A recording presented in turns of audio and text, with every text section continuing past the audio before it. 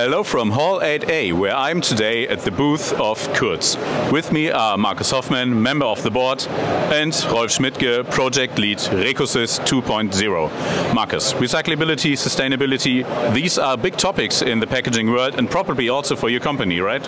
Yeah, for sure. And nevertheless, allow me to say that we have a mission. And our mission in packaging is to make print and packaging unique, emotional, to create an atmosphere where people feel good about it and they should not feel bad about maybe missing sustainability. So our mission is to make it attractive and making people not feel and being guilty on sustainability issues. And very, very important, we are not here to do any kind of greenwashing. That's quite important. And where exactly do you see your products in this context?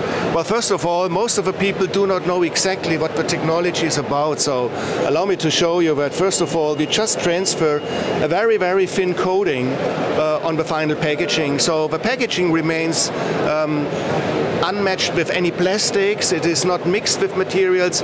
It can be fully recycled. So all of this is great. However, there is a film left which we have to take care of to really have a full picture and really moving into a circular economy.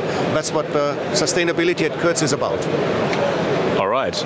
And Rolf, where exactly do you come in? What does Kurz bring to the Interpack? What can visitors look to? Well, this is our mission number 2 actually. We need to take back this material because we need to have an answer for climate heating, we need to have an answer for CO2 footprints. So we are going to roll out a system taking back these carrier films from all our German and European customers. And as I understood, these films are quite thin. How does that impact the product? Well, actually, we reduced the film thickness from 12 micron to 10 down to 6 micron. And by this, we are reducing the material impact already by 50%, right? So, and by saving all those materials, we are losing weight and we are gaining length. And of course, we have some nice properties in terms of behavior during the process itself. Recyclability certificates play a big role in these processes. How does the company stand to that? Well, yes, we are able to issue a certificate so that our customers giving the material back to us can show to their customers how much CO2 footprint they have saved for the environment.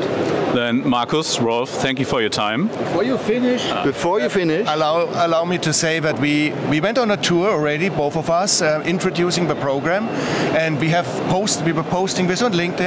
So a couple of us know us a little bit looking differently as we look right now, and we just want to give you the message: the tour is not finished. We'll be on tour again. Yeah. Thank you so much. Thank you.